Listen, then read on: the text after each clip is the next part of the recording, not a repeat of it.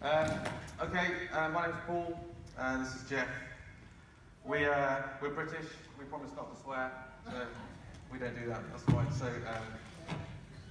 top 10 tips for retrospectives. Over the years, we've seen some terrible retrospectives, really terrible retrospectives.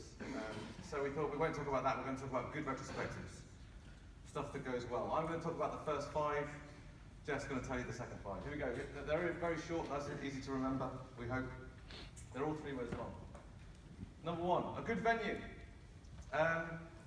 Unsurprisingly, people we've seen always stay in the same place, in the same retrospective every time. The best retrospectives we've been involved with have generally been in places outside the office. So go to the pub, go to a restaurant, go out for lunch, whatever it might be. Get outdoors, go to the park, go to the beach.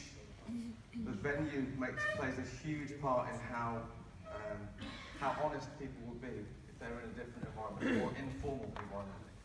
That's the first one, a good venue. The second one, get people moving. Movement, right? So get people standing up. We've seen some great sessions here which involve getting people moving around the room. We all know that moving around increases the flow of oxygen around the blood around the body, gets people thinking more easily, and just it gets more energy back into the session itself. Food and drink. You're expecting people to sit in a room for probably 2 hours, maybe 3, maybe more hours. They're going to get thirsty. You don't want them leaving the room every 5 minutes to get a drink. And it can also act as an incentive to get people there on time. Freshly made good coffee, right? Proper food. And stay away from the chocolate, all that type of thing. Keep it quite fresh. But that can play a huge part in a good retrospective as well. State the purpose. The best retrospectives we've run or been involved in is where a Scrum Master has come in and said, we're going to talk about this. We're going to talk about motivation, teamwork, creativity, whatever that might be. If you can get people's attention in the first 10 minutes, you'll keep them there for the rest of the 2 hours. Okay, so having a really compelling goal is a really good idea. And my last one, metaphor. Some people really think that they're not creative people. You're looking to inspire people to be creative in this retrospective session. So, suggesting different ways of thinking accesses different parts of the brain. If this sprint was an animal, what animal would it be? Okay, and then you can start talking about why. Why would it be that animal? And you can get people to open up in different ways. Thank you. Let people play. Yesterday I went to Ralph's session on non-violent communication. Great session. I don't know whether Ralph's here, but well done, Ralph. One of the things Ralph said yesterday, he believes retrospectives are working meetings, and I fully agree. Doesn't mean we can't have fun at work though. Doesn't mean we can't play. And one of the best ways to increase people's creativity, get people's engagement, and make them feel safe is to turn work into a little bit more of a playtime. While still getting stuff done. Encourage healthy conflict, self-organising teams, coming to consensus, any sense of uncertainty or lack of resolution when a decision hasn't been made. That ambiguity causes anxiety within people. And so self-organising teams often prematurely come to consensus just to close out that anxiety. As a facilitator, as a coach, perhaps as a Scrum Master, encourage healthy conflict. Let people know that it's okay to disagree, and help them practice disagreeing on something safe.